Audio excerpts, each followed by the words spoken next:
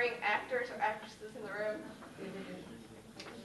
Do I have anybody that's willing to be an actor or actress in this room? You'd probably rather, go ahead and volunteer than have me pick out a Bridget. I need 3 guys and 2 girls.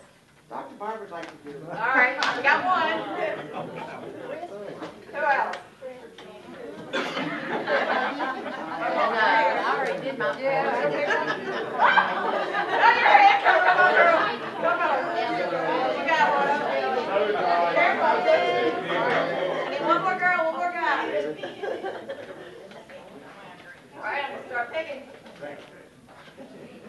All right, somebody. You pick somebody. Pick somebody. Joe. All right, now, Joe. All right, cool.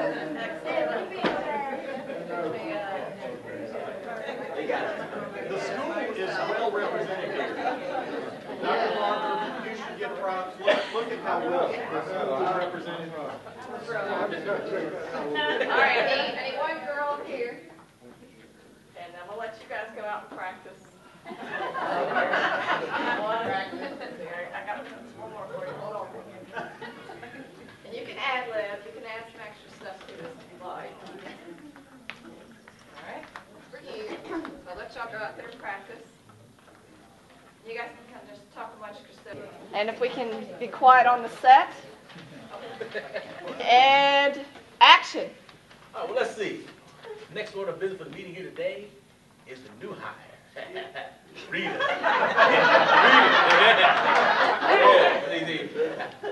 I just hired her a couple days ago. Man, she's hot. Checked it out? Good job, Andre. I did. Got the longest legs. Hey. This long, that's right. Well, in reviewing Rita's application and as personnel supervisor, I see that I hired her for her computer skills and her typing speed and not her appearance or body measurements. So, we realize that. All we're saying is she's a qualified individual. Just happens to be real hot. And from one, I look forward to seeing her every day. What are you guys talking about her as if she is a piece of furniture or a decoration? What on earth does what she looks like got to do with how she's going to work for this company? We're just a group of guys. Let's talk like guys talk. Girls talk, guys talk. What's talking? What's the matter with you? So what do you guys think? Could this be classified as harassment or not? Yeah. Yes. Well, why? Because Reed's not in the room. Yeah. I mean, does it matter? Doesn't have to be direct to it. This lady's offended. That's right. Yes. But also, could it be guys being guys as well? Yeah. Yeah, but it's probably not appropriate for this conversation to be happening. With her around. With her, right. Good job, guys.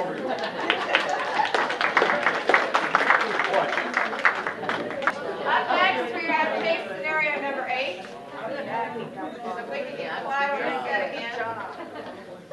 And action.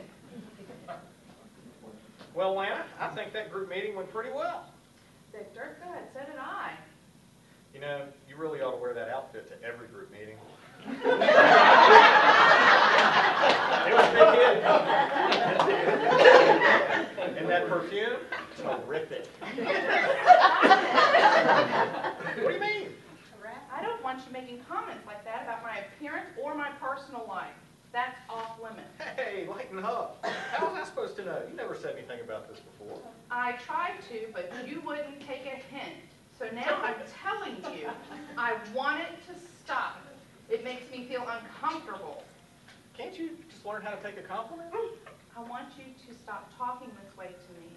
Your comments have made me feel uncomfortable. Don't do it again. Fine. That's the way you want it. All right, what do you think? Harassment or not? Yeah. Yeah. Now, but did Lena do the right thing? Yeah. Yeah. Right. Good job, guys. Which leads me to my next point. Kind of get into the, what do you do if you feel like you've been harassed? After that scary scenario, what do you think the first step is? Notify your supervisor. No. That can be one. Yeah. Say no to the person. Right. Talk to the person. Maybe talk to the person and say, hey, you know what? What you're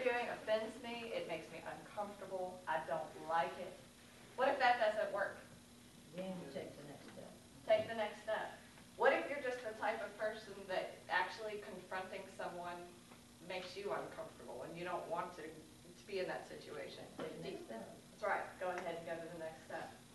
What I'm going to do real quick is read through HopeTree's employee conduct on harassment, just to give you an idea of what your steps are should you feel like you need to take these steps.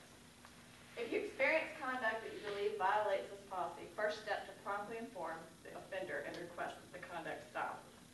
HopeTree has a zero-tolerance policy, and anyone who believes that he or she has been subject to discrimination, harassment, or retaliation should report the matter immediately to the employee's supervisor, area coordinator, assistant director, vice president, or human resource administrator. Do not assume that the agency's management knows about the situation. You can make such reports or complaints without fear of retaliation. That's kind of a point I want to touch on real quick, is the fact that in a lot of situations when people feel harassed, they don't tell anybody because they feel like, okay, that's going to make my environment a little worse. People are going to look at me to the point where I'm not going to get a promotion, I'm not going to get that raise, I'm going to make people angry, that sort of thing. That's not the case. Okay? Don't fear retaliation, because there is absolutely a policy against that. So if you feel like you have been harassed in any way, please make sure that you tell someone. Once notified of a complaint, the agency will investigate it in a prompt, thorough, and impartial manner. The agency will ensure as much confidentiality as possible and will not retaliate against anyone who provides information during an investigation. And lastly, the agency will take immediate and appropriate corrective action if it determines that improper conduct has occurred.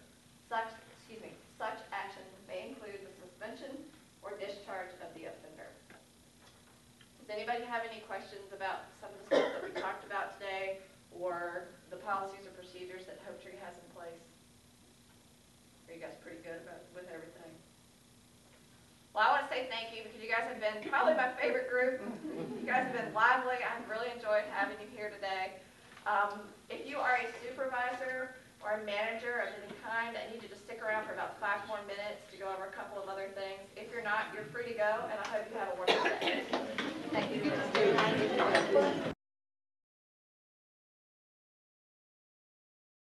I did. I thought it was very, had a lot of very good information, but then I also thought it was entertaining, kept everyone's attention.